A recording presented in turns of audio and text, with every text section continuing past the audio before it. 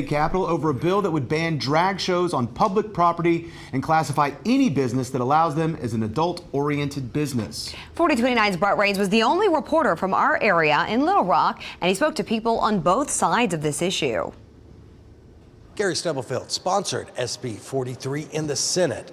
Today, he was the only person who spoke in favor of it in the committee hearing. I believe that if the Bible says that if a man dresses like a woman and a woman dresses like a man, it is an abomination to God. Senate Bill 43 would make it illegal for kids to attend drag shows in Arkansas, even if they're advertised as family-friendly. If approved, the bill would classify a drag show as adult entertainment inside an adult-oriented business.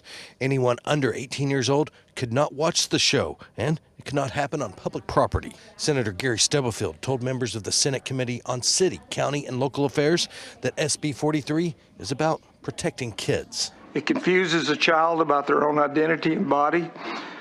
And on top of these individuals try to trivialize this, and I've had this said to me, trivialize this by telling you that this is a wholesome and family-oriented entertainment. We have brunches that children come to often, and children love it. There's performers that perform as their born gender. There are straight drag queens. There's drag queens in all kinds of different genres of drag. So this bill doesn't do anything other than spread hate. The legal language they use to define, to classify a drag performance could end up meaning that the Walton Arts Center couldn't show Tootsie, which I believe is playing right now back home in Fayetteville. Fayetteville has, I believe, the largest pride parade in the state.